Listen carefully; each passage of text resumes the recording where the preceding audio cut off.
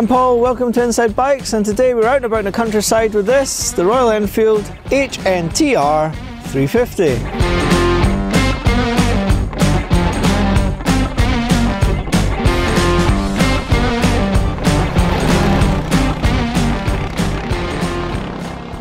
So this is a new model for 2023 from Royal Enfield, and actually sold really well, one of the top 10 best-selling bikes in the UK last year, so we thought we'd better get out and about and see what it's all about. It's a really simple motorcycle, as we've come to expect from Royal Enfield, but even by their standards, this is stripped back, basic, and actually really good fun. It's one of 4 models based on what Royal Enfield call their J series engine. It's a 350cc single cylinder, just over 20 brake horsepower, so you're not breaking any land speed records. We've already tested the Meteor 350, and this engine also appears in the new Bullet and the Classic. And this is the most contemporary, it's aimed at a younger audience.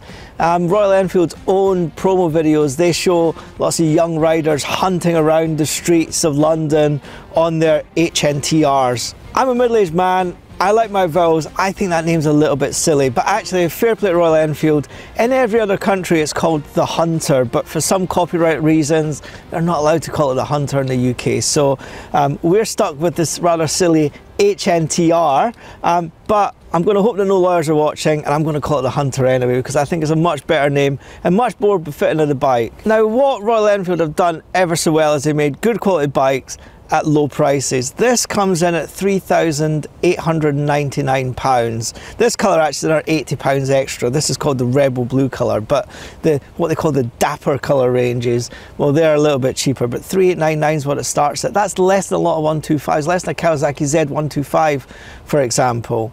What you get, you don't get very much, but what you get is pretty good. As I said, that engine, 20 brake horsepower, nice torquey unit. If you're coming from 125, you'll really notice that it's much easier to ride. There's a lot more bottom end power and a lot of torque there compared to 125, and that makes an absolute scooch to ride around town. It's low. It's got a 795mm seat height, quite narrow. I'm a short rider, absolutely dead easy to get around. Maybe a little bit too low for some of the taller riders, but for me, yeah, it's okay. The mirrors, not that keen on the mirrors. They're a little bit small, a little bit short, make them difficult to see what's going on behind you.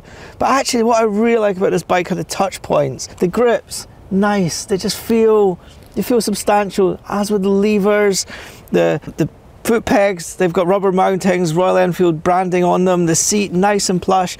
The touch points on these Enfields always feel really good, much better than you would expect from such a effectively a low-cost model. Another thing I really like is this funky retro switch gear here. I particularly like the start-stop button, which has got that sort of red kill switch from sort of the 1970s style. I love that, I think that's great. Just behind the clutch lever, there's a nice little USB charging, so if you do like to mount your phone on the handlebar, you've got that there. Dashboard, nice and simple.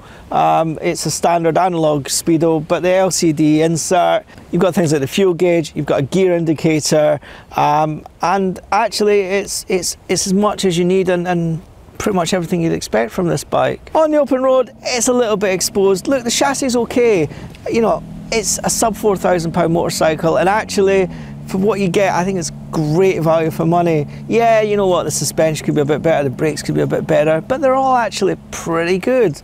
It's a little bit exposed by its lack of top speed. 70 mile an hour pretty much is top whack on it, but compared to 125, it gets there much more quickly and it's much more able to sustain it.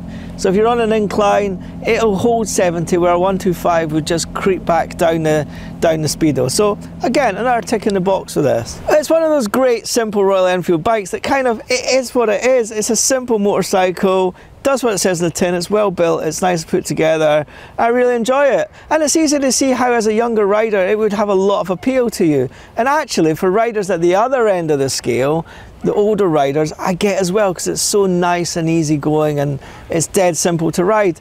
And clearly there's a market for it, because it's one of the top 10 best-selling bikes in the UK last year. One of the biggest challenges I think that faces this bike, and we've not seen many sort of 250, 350cc bikes in Europe for a long time. One of the biggest challenges I think facing this bike and its ilk in Europe is that it just kind of doesn't quite offer enough over a 125. You know, I mentioned before, it's about the same price as Kawasaki Z125.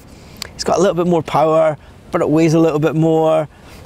You know, I would probably rather my kid was riding one of these. It's easier, it's designed for the rigors of Indian riding, so it's robust, it's got things like the center stand, it's got 4 gears to keep them clean. It's a nice, simple motorcycle, but you do need to have an A2 license to ride it, and that's maybe where it falls down for a lot of riders, is that they'll still prefer to get on a 125, do their day CBT training, rather than go through the extra money and time that it takes to get an A2 license. And that's a shame, but it's totally understandable as well. And overall, it's another big win for Royal Enfield. Look, I'm sure globally this bike is going to sell in huge numbers. Here it's maybe a little bit more of a niche product. But overall, if you're in the market for something that's simple, you're not too bothered about the performance, it's definitely worth a look.